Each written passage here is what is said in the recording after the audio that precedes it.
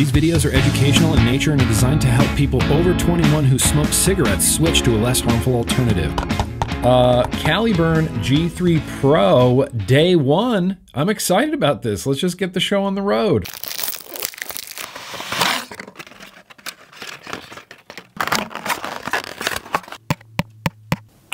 All right, yeehaw, 1, 2, 3, 4, 5. Let's see this full screen display. Wow, that is actually kind of impressive. Look at that. 0.6 pod, but it comes with a 0.4 and a 0.9. And they look different. So if I tap the button on the side, I see a little animation here. That little animation happens every time I take a drag. The screen only stays on for 3 seconds at a time maximum, and there's no way to change it. I'm guessing because it might be a real big drain on the battery, although that's just speculation based on no information. But 1, 2 will let me change it just to auto draw. 1, 2 again, that little fire symbol means that the button is the fire button and that it's active. 1, 2, turn it off. I can 1, 2, 3, the wattage, it'll start flashing. 17, 18, 19, let's I don't know, 20 watts, let's leave it there. It's the 0.6. Otherwise, the finish looks like it's brushed metal, but it's not. It's very smooth. That's underneath the surface what I'm seeing there. There's a little juice window, which is fine. I miss the G3 Lite, which has the full pod on display. Airflow control, USB-C, and the button. This is heavy. Dirty kitchen scale. All right, what is this? Ounces, 3.3 ounces, okay. 0.2 pounds, okay. 93 grams. I don't know, if I saw these numbers, I wouldn't know how heavy that is. It's just heavy. That 0.09 kilos. Smell you later, dirty kitchen scale. It's thick, it's heavy. It feels techie. Honestly, I can see why they're putting phones in disposables. This kind of feels like it should play MP3s at least. It's glorious. You know, it's a brand new Caliburn G3 0.6 ohm coil head. It's vaping great. There's a little bit of crispiness, a little bit of crackleness. The flavor, really very good. It's a big screen, you know? Look at it, it's huge. And I know that it's a screen because I can kind of look at it at an angle like this and you can see like the entirety of the screen. From head on with the smokiness, it kind of, ooh, mysterious, kind of disappears, reappears. But when you get up there on an angle, you can clearly see it's a backlit like type of display.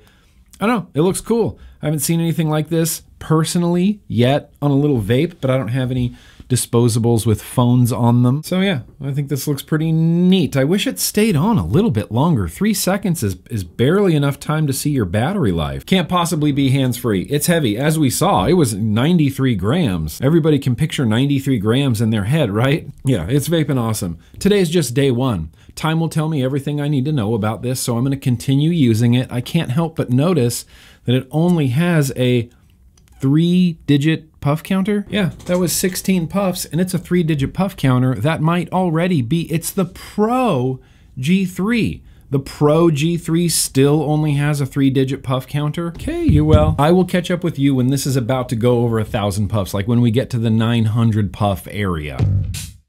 All right, here we are. There it is, 916 puffs.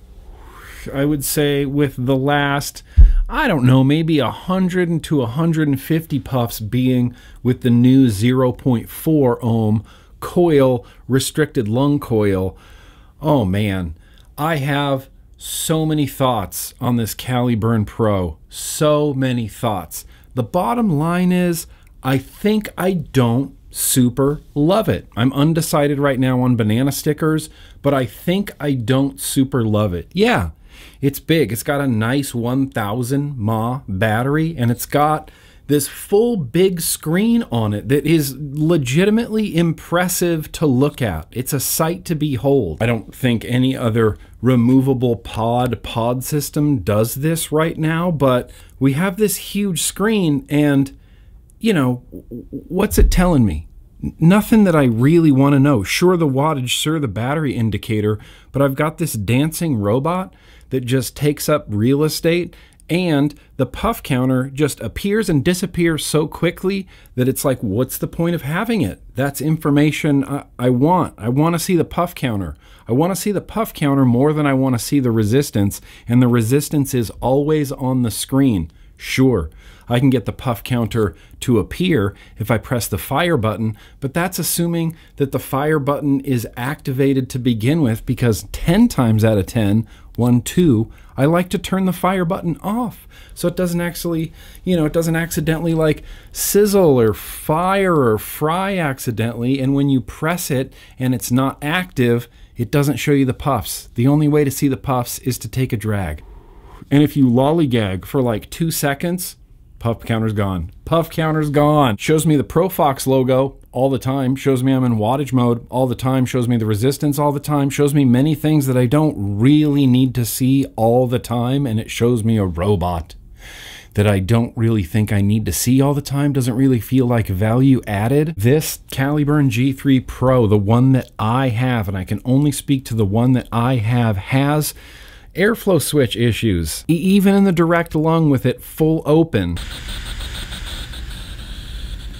That sputtering is a very real thing with both the 0.4 and the 0.6 that I was running before. There it is, yeah, the 0.6. The 0.6, mouth to lung, that's where the majority of these puffs came from. Even with this airflow slider, I couldn't find the sweet spot that was open enough that I like it, but also that the auto switch would fire. And don't get me wrong, I can get the auto switch with the mouth to lung and the adjustable airflow to fire like every single time.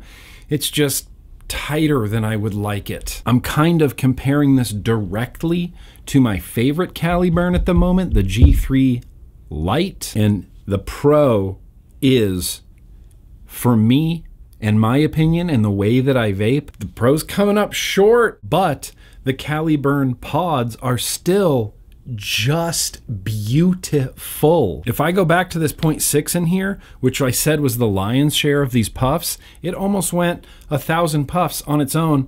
These can go 2,000 puffs without even blinking an eye. That's why I love the Caliburn stuff, is because of these pods. And if I have a choice in batteries, the Pro might not be my first choice. I think it's still going to get a pretty respectful, like 6.5 banana stickers.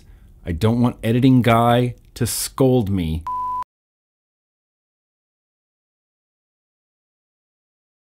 And that's nothing to blow your nose at. And like I said, there's a lot to love here. Another thing I love about, let's say, maybe other Caliburns is this one doesn't quite show you the whole liquid level. It takes some holding it near light and seeing. I don't want to turn this into rambling. Okay, I cannot tell you where to get these, and I cannot tell you how much they cost, but I would be surprised to see them over $50. Also, if you're watching this and you currently smoke tobacco cigarettes, listen, I know it looks cool, but you should really switch to vaping. Literally, all of the science says you should, and it has never been easier. There is a world of safer nicotine products out on the market. In the description of this video, I'm going to put links to Just Science and Just Education. This has been a GrimmGreen video. Let's stay cigarette smoke free every single day. It's like 10:30, and I'm just gonna smoke, so